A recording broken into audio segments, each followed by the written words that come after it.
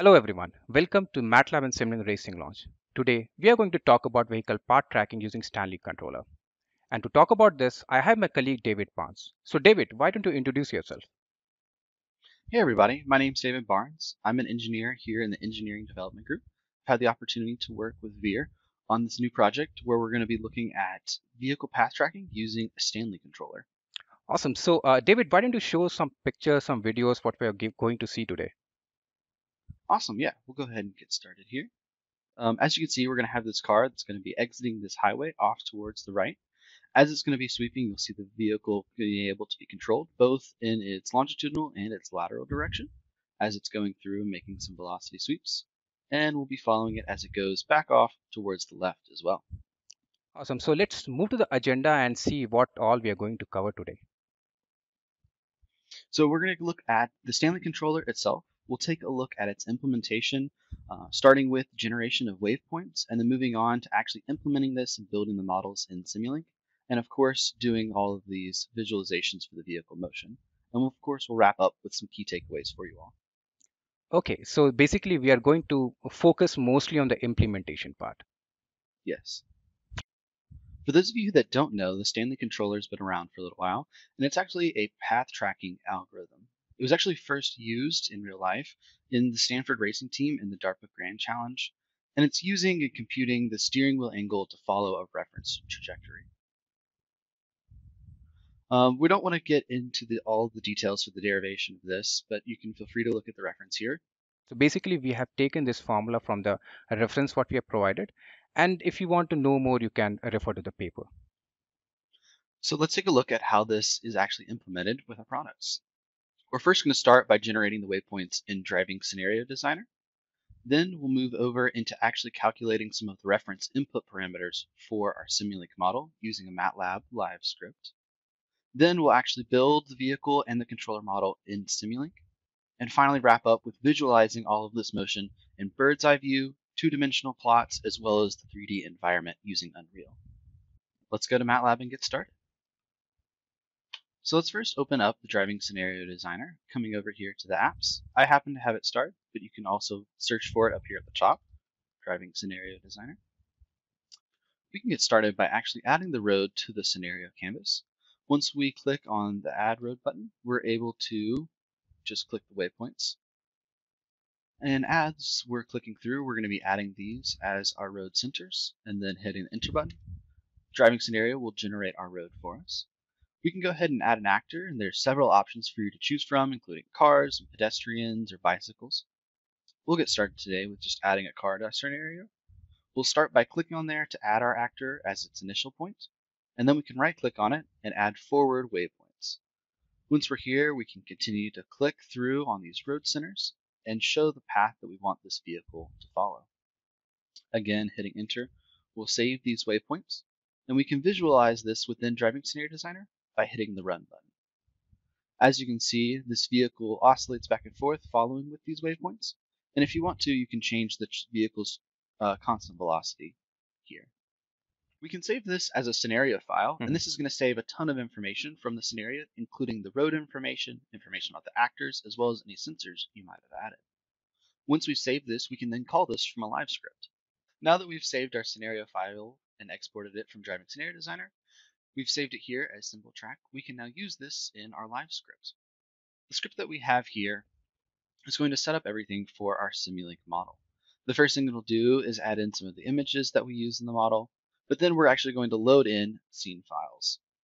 We're going to grab the waypoints from the references that are in there from the actor specifications, and then we'll define those waypoints based on the X and the Y values as the first and the second column.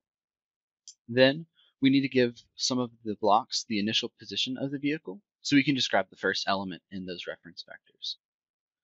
Some of the other information that we'll need is going to include the distance vector to see how far along the vehicle is moving along its path. So after calculating that, we will also linearize and smooth this data so that it's nice and clean for our Simulink model.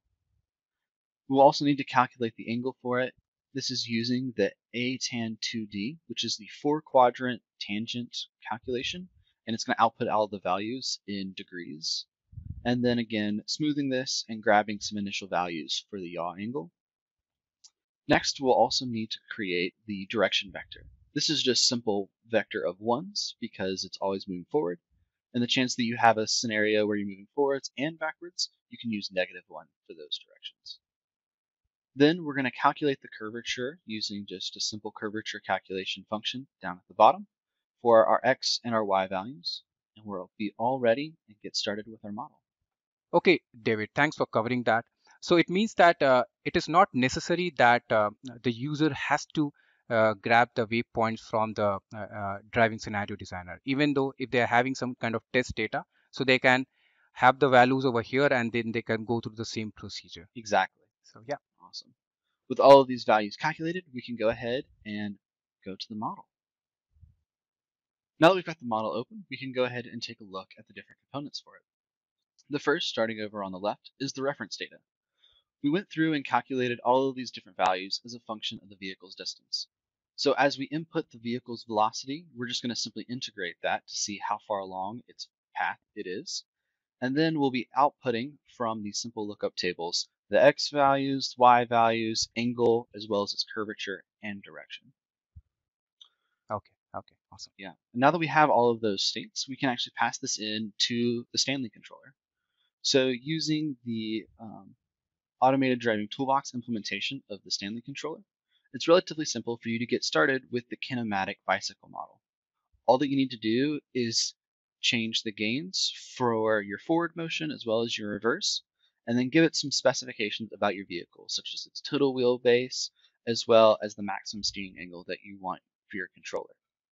So yeah, and I think the advantage in using Stanley controller is that we do have a upper bound. Like for here, we are using a maximum steering angle, which we have kept 35. So yeah, awesome. Exactly. Now that we have everything defined and our controller ready, all we have to do is pull these signals into the 3 degree of freedom vehicle body to do all of these calculations. For this simulation, we're using just a constant velocity that will change. Let's go ahead and see how the simulation runs. As you can see, the vehicle is following the path fairly well. As it's moving through, you'll have its little bit of cross-track error as it's going, but it will slowly start to match over the course of some time. So now that our controller is working fairly well, let's see what happens if we increase the velocity a little bit. So we can go ahead and increase this velocity from 8 meters per second to, let's say, 12 meters per second, just a little bit faster. Now when we run the simulation, let's see how our controller responds. After the model compiles, we'll see that the vehicle starts off doing fairly well in terms of its track, but Okay, I mean, I can see some deviation. Yes, quite a bit from this controller. And as you can see, as the curvature starts to kind of increase for the waypoints, the vehicle definitely has a little bit of spin off as it goes in its different directions. But we can actually make this a whole lot better by switching the type of Stanley implementation that we're using. And that's going to be moving and switching the actual type of model that's used in the Stanley controller. This is going to be taking and moving from this vehicle model of a kinematic bicycle model, which is a little bit unstable in terms of its system, to the dynamic model.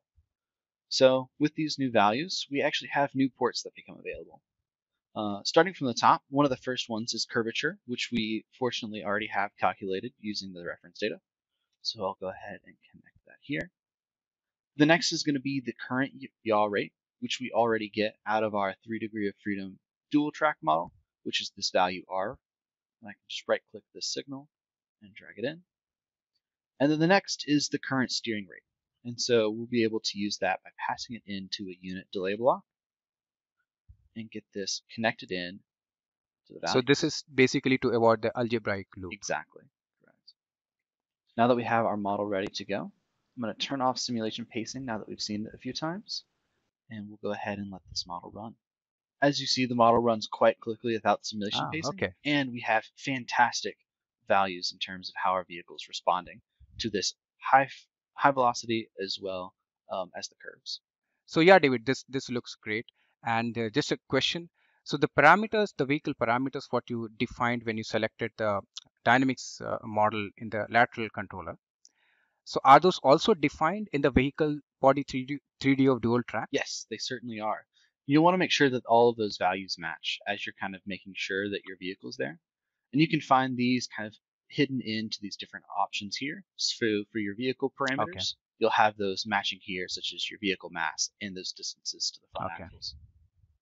Is there a way where we can compare all these results and have a proper visualization? Yes, we certainly do. And that's going to be using the Simulink Data Inspector. So we've already saved this from some previous runs, so I'm going to go ahead and grab that.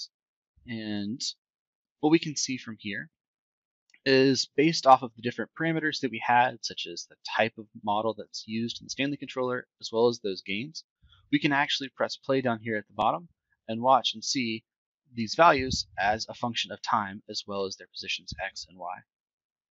So that's a great tool because it is showing the XY comparison and also the steering command comparison. Awesome. Now that we've seen a fairly simple model, let's see what happens when we increase some of the fidelity for our models. Well, we're adding in higher fidelity by modeling the powertrain and the driveline in this block right here. By going in, we have created a simple powertrain model, as well as some drive lines, braking systems, as well as adding in the brakes and wheels subsystem. And so David, if you can click on the brakes and wheels. So this tire has been taken from the vehicle dynamics block set. Correct, yes. Now that we've had this powertrain model, we actually have a little bit of a change to our vehicle dynamics block. Instead of having a constant input or maybe a changing input for your velocity, we're now modeling the velocity changes based on the forces on the front and the rear axles. This means that we'll take our calculated vehicle velocity and change this into a distance. This will allow us to then be able to control the velocity using a Stanley-based controller. Based on this position of the vehicle, similar to how we have our other states, we're now going to have a velocity to control for in our Stanley-based controller. That's going to be a combined longitudinal and lateral controller. So let's take a look. In here, we have our same Stanley controller for our lateral dynamics. That's going to be taking into account our states, and it's going to be using the dynamic bicycle model so that we have this nice, clean control. But we're also going to have the longitudinal control here based off of the current velocity and the direction of the vehicle. This is also very similar where we're using this simple controller with a proportional and an interval gain and with a specified sample time. We're also going to use vehicle parameters like the maximum and minimum longitudinal acceleration and deceleration rates. So David, this is basically to track the velocity reference. Exactly. So now we'll be able to control the Okay. vehicle's position as well as how fast it's going. Okay, like in the last model, we were just having constant velocity. Now we have a varying velocity, a reference velocity for this part. Correct. So that's awesome. That's a good addition to the model. Yes. So now let's see where this velocity profile is actually coming from. It's in this script here that's hyperlinked in this link. And feel free to take a look at this script to see how we're using the trapezoidal rule to calculate and smooth out a velocity based off of a map of its position. And then going back to the model, we've added some additional ways that we can visualize this vehicle. We still have our 2D visualization with that XY plotter that's available in some of the other vehicle dynamic block sets, as well as adding in the 3D visualization in Unreal using just these two blocks. There's also the opportunity to use the bird's eye scope using the block that's here and is readily available using the bird's eye scope up here at the top ribbon. Now that we have the bird's eye scope set up, we're ready to run the simulation. By pressing run either here or in the simulation tab, we can watch all of our different visualization options. And here we go. Now we have the vehicle moving along its path, similar to the video that we saw earlier. Now that the simulation has finished, we can actually see that the circles that were previously uniform now have sections that are scrunched up and more spread apart. And this is based on the vehicle's velocity changing as a function of the path. So now we're able to see that across our simulation, the Stanley controllers were able to fairly well keep both the longitudinal and the lateral states of the vehicle intact. Okay, that's great. These were using the automated driving toolboxes implementation, but there's also some available in the vehicle dynamics block set. So David, can you show the block in the library browser where we can find it in the vehicle dynamics block set? Certainly can. Opening up the library browser, we can actually see where the original blocks came from, here out of the automated driving toolbox. They're coming here out of your vehicle control, and then you have your lateral Stanley controller as well as your longitudinal one. Or going all the way down to the vehicle dynamics block set, we can see that these are available here in your vehicle scenarios, and then moving into the different driver models that are available. You'll have these available as a lateral driver, a longitudinal one, or available as combined in the predictive driver as well. So David, do we have any example where we can see the implementation of this predictive driver where we can select the option for the Stanley controller? Yes, we do. Actually, shipping in 21A, there's a new example reference application that I think would be perfect. As you can see, this has a very similar layout to the model that we had before, where we have some reference values coming from here, whereas instead of hard calculations, it's this oval track reference. But we can see the implementation of the predictive driver here in this model. Opening up this combined longitudinal and lateral driver, we see that actually the lateral control type can be either Stanley or predictive.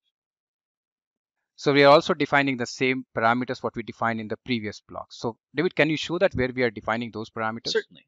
So over here under the reference control, we can see that the Stanley value still has these gains associated with it, and we're still also passing in vehicle parameters, here shown as a part of the struct for the vehicle. So, and David, do we have any extra visualization in this one? Because I can see a subsystem in the visualization. So can you go inside that and show the viewers what extra we got? Exactly.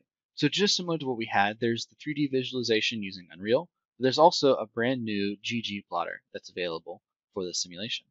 Let's go ahead and run the model and see what this looks like. As you can see, we're going to have a little bit more information about the vehicle forces that are involved in the velocity on the tires. But we also now have this new GG diagram, which shows as the vehicle goes around the track, how these accelerations are actually occurring.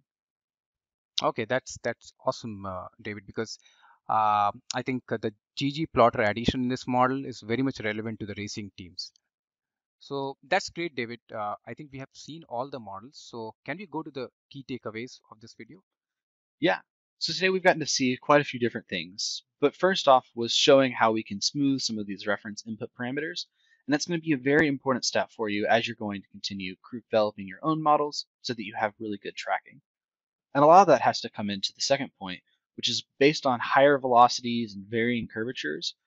Combining these lateral and longitudinal dynamics are really going to give you better path tracking results based on that nice smooth data.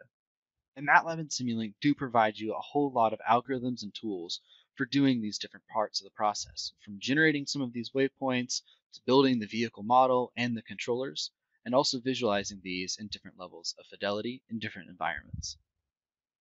Yeah, thanks, David. And for all the viewers, if you want to contact us, you can contact us at racinglaunch@mathworks.com.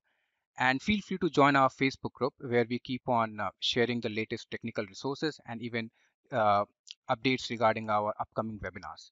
And for more videos and tutorials, you can visit the Student Tutorials and Videos website. So with this, we come at the end of the video. And yeah, thanks, David. That was a great presentation. And we covered a lot of things like implementation of Stanley control using MATLAB and Simulink. Thank you so much.